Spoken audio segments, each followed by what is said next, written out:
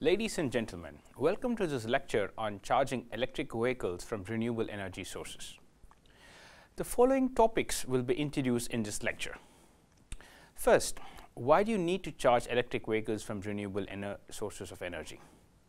Second, what power converters needed for charging electric cars from photovoltaics and from wind?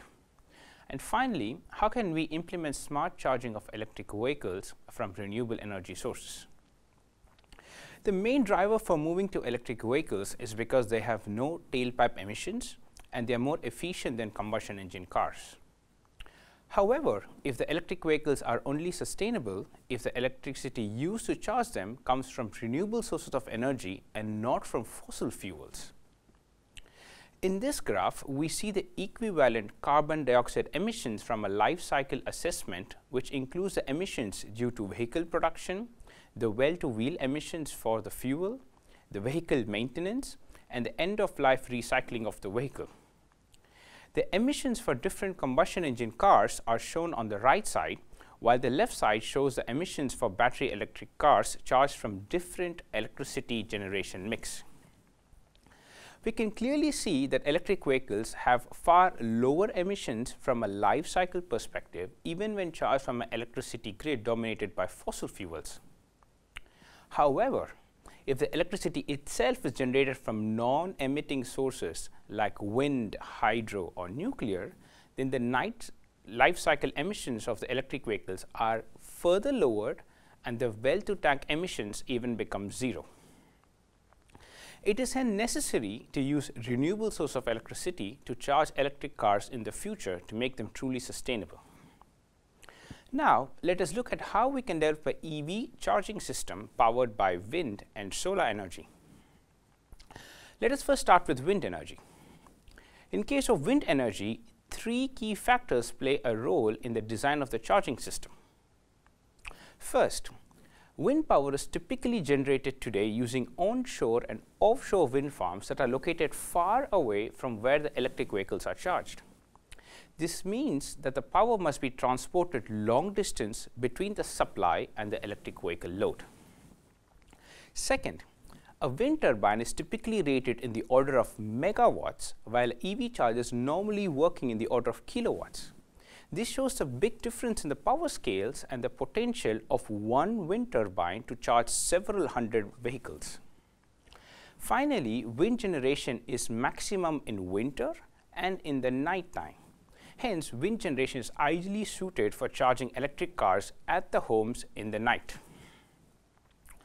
From a power conversion perspective, generators used in wind turbines typically produce variable frequency AC power. Two back-to-back AC to DC converters and DC to AC power converter are used to convert the variable frequency AC power to high voltage or medium voltage 50 Hz or 60 Hz AC power used for long distance power transmission. This power is then stepped down to low voltage AC power, and the electric vehicle can then be charged using either AC charging or DC charging. On the other hand, things are a bit different when charging electric vehicles from solar energy. First, solar panels have the benefit that they can be installed on the rooftop of buildings besides just being installed as solar farms. Therefore, solar power can be generated close to where the electric vehicles will be charged, thus reducing the transmission losses. Second, rooftop solar PV systems are typically rated in the same order of kilowatts, which is similar to the power rating of an electric vehicle charger. Finally, in contrast to wind generation, solar generation is maximum in the daytime and in summer. Hence, solar generation is ideally suited for charging cars at the workplaces during the day. The simplest way to realize a solar-powered EV charging station is to use a solar photovoltaic inverter. Inside the inverter, a DC to DC power converter operates the solar panels at the maximum power point.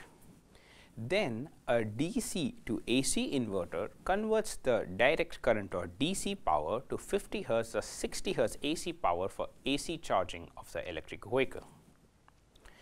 There is, however, one disadvantage with this method. Photovoltaic panels and the electric vehicle battery are both fundamentally direct current or DC by nature. And in this method, we convert the DC power for the photovoltaic panels to AC, and then we convert the AC power back to DC for charging the car. That means there is unnecessary power conversion in this method. Hence, a more efficient way to charge electric vehicles from photovoltaics is to use an isolated DC to DC converter and directly charge the electric vehicles from the photovoltaic using DC charging. Let us look at an example on how to do this. At the Delft University of Technology, together with our partners PRE and LMS, a 10 kilowatt solar power DC charger has been developed.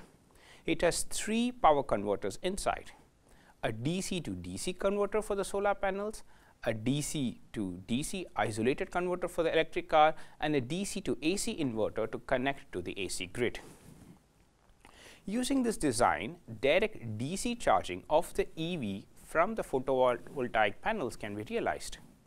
Secondly, if there is no electric car, then the system acts like a solar inverter and directly feeds the PV power back to the grid. Third, if there is no solar power, the system operates as a conventional DC charger and charges the EV from the grid. Finally, the charger is bidirectional and it's capable of vehicle to grid. So the electric vehicle can not only charge from the grid, but it can also send the power back to the grid as well. The unique aspect of combining solar charging and vehicle to grid is that the electric car battery can now be used as a storage for renewable electricity. Now imagine a scenario where you can charge your car at the workplace using solar energy, and you can drive back to your home and power your home in the evening using vehicle to grid. Of course, the main challenge with powering electric cars from renewable energy is the variability in the generation. Let us take an example. In this graph, we can see the daily energy yield of a 10 kilowatt PV system in the Netherlands for 1 year, showing the seasonal variation in the generation. We can see maximum generation in summer and minimal generation in winter. It is also interesting to note that the daily yield can range anywhere between 1 kilowatt hour all the way to 75 kilowatt hour over the year. What this means for electric vehicle charging system in the Netherlands as powered by solar is that you can charge less than half of a 30 kilowatt hour battery of a Nissan Leaf car in winter, about 1 Leaf car in spring, and about 2 Leaf cars in summer. Bear in mind that depending on the location and weather condition, the situation can be much better or worse than this. Either way, there will always be seasonal and daily variations in the generation which has to be considered. Wind generation, on the other hand, has the opposite behavior. In this graph, we can see an inverted U variation in the average wind power for the Netherlands over the year, where there's more generation in winter and less generation in summer. Now, how do you overcome this variation in renewable energy? A possible solution is to overcome this variation is to size the wind and solar installation such that we are guaranteed of sufficient energy even when the sunshine and wind are minimal. The disadvantage of this is that there will be overproduction and wastage of power when the solar installation and wind speeds are at their maximum. For example, in this graph, we see the fraction of total renewable energy lost when different combinations of wind and solar are installed for powering a network. The left side corresponds to a scenario with 100% wind generation, and the right side corresponds to 100% solar generation. What this graph shows us is that the key to reducing the energy lost is to install an optimal combination of both wind and solar energy so that the day and night variation and the summer winter differences in power production between the wind and solar can balance each other. A second solution to help match renewable generation and the electric vehicle charging is smart charging. When solar and wind generation are high, the EV charging power can also be increased, and vice versa, the charging power can be decreased when the renewable generation is low. This has the dual benefit of making electric vehicles sustainable by using more green energy and reducing the stress on the grid due to large-scale renewable energy generation. In case of AC charging, if you want to implement the smart charging, the pulse width modulation signal on the control pilot of the Type 1 and Type 2 AC chargers can be continuously controlled to adjust the EV charging current based on the solar or wind generation. For CHAdeMO and Combo DC charging, the CAN bus and PLC communication can be respectively adjusted so as to change the charging power based on the solar generation. So, to wrap up this lecture, in this lecture we looked at why electric cars in the future must be charged from sustainable sources of electricity like wind and solar. We looked at the power conversion required for solar and wind-based EV charging systems. And we looked at two methods that can be used to overcome the variability in renewable energy generation. One is to use an optimal combination of wind and solar energy so that they can help balance each other's variation. And the other technique is to use smart charging of electric vehicles based on renewable energy generation. Thank you.